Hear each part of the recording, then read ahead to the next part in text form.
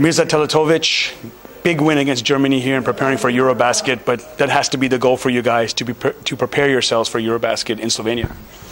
Of course, this is I think that like the 6th or 7th game we're playing.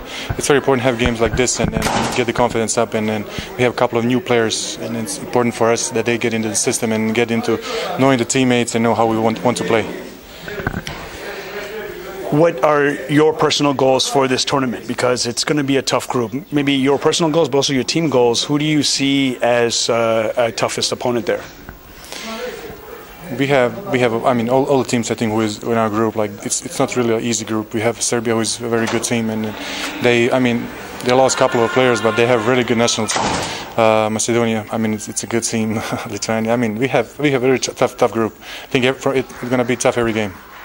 Now, you finished your first year in the NBA, and a lot of European players have played in the NBA. Mixed results.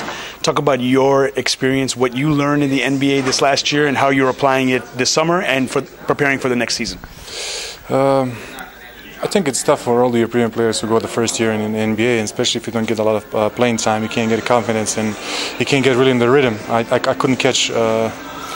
I couldn't catch 5 games, 6 games in a row. I was always one game out. I didn't play the whole game, something like that. It always gives you, I say, you're missing your confidence, you're missing your game. And I think for me it's important to come back here to Europe and still have a lot of minutes to play here and have a lot of games and lots of practice.